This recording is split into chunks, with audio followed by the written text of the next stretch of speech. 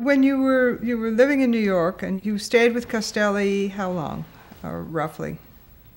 Well, after, you see, after the show that everybody disliked so much. I think if I had to do it all over again, you would have stayed with knowing what I know now, kind of nonsense, you know, that we all say to each other, I would have stayed with Leo.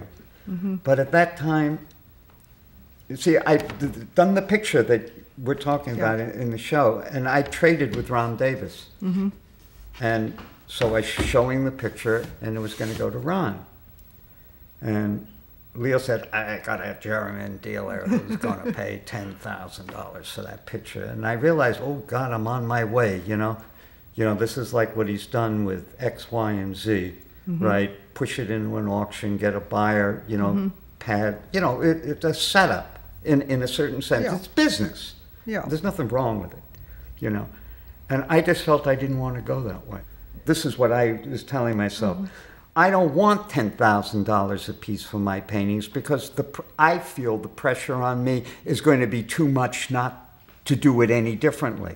Larry Rubin just happened to be opening a gallery then, and the telephone rang, and it made it easy for me to leave Leo's because Larry asked me to be in his gallery. So and I mean, he was showing Jules too. I think he was showing everybody. Yeah. So these were the... That's when I started to know these guys other than, you know, like, and Clem too, when that change happened, when I left Leo's. So you were exchanging studio visits with whom when you were showing it at Larry Rubin's? Studio visits were very few and far between with anybody. But they became my friends because I didn't have any other friends, you know, except maybe, you know, like I had new friends like John Chamberlain, Neil Williams, you know, Ken.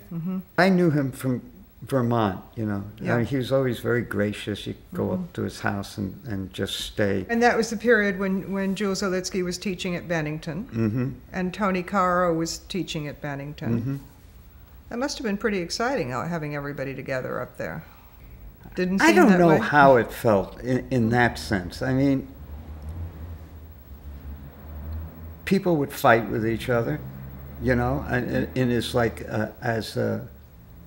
just simple jealousy, you know, simple jealousy, you know, confrontations.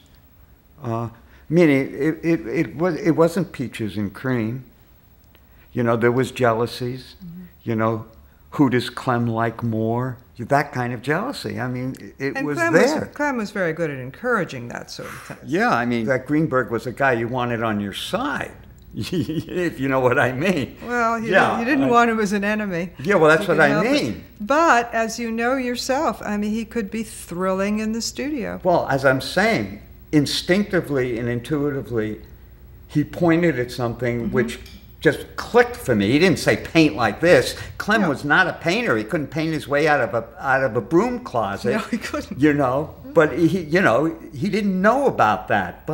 And then he gave the stain to Lewis and Nolan and Olitsky. Which clicked for them. Yeah, which clicked for them. I mean, you've got to give him credit for being smart enough to. I know you do. Yeah. I know you do. But there's so much misinformation about Greenberg in the studio about his telling I'm people sure to all paint. of it is true. Because at some point it did happen. He took 3 people whose paintings were really not very good, showed him a stain, and bingo, got them out of the woods, painting-wise, into what you're talking about now, examples of like their most successful work. I never felt that I really was that much a part of them. I was younger. Quite a bit younger. Which was ego boosting, to say the least. And I like this because Frank told me this once, and I realized it was probably true, even though I'd never thought of it before. Frank said, you already had something before you ever met Greenberg. Those guys didn't. That makes you different. Not better, but different.